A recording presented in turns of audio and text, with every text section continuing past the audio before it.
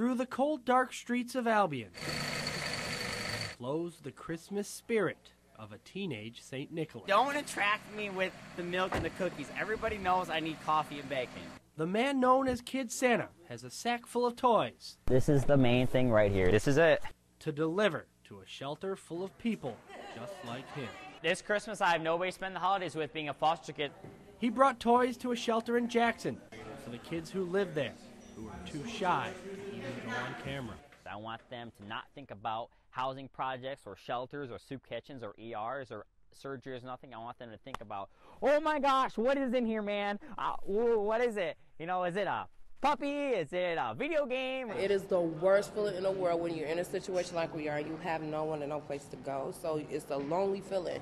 So when people from the outside come in and give, it makes you feel like you're somebody and it counts for something. So like I said, if my kids is happy, I'm happy. They're happy. We're all happy. Kenny Isaacson is only 17. He works 2 part-time jobs and spends most of what he makes on gifts for others. Me and my crew are providing Christmas gifts and more for 40 kids in Calhoun and Jackson counties this morning. It's extremely nice because, you know, a smile goes a long way.